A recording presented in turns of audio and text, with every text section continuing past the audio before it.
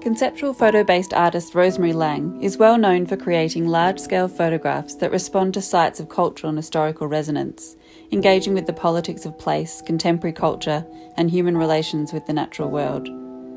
Her series Buddens materialises resonant traces of human habitation in the fertile landscape of Wreck Bay on the south coast of New South Wales.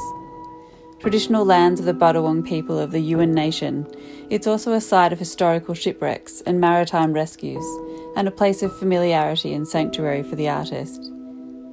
The flow of people through landscapes over time and their disrupting and reconfiguring force is visualised by masses of disembodied clothing laid out to trace a river's flow. Nearby, a skeletal roof truss is uneasily implanted in the landscape, probing ideas of home and the human desire for shelter and refuge, as well as histories of land occupation, ownership, and present-day pressures of spreading urbanisation.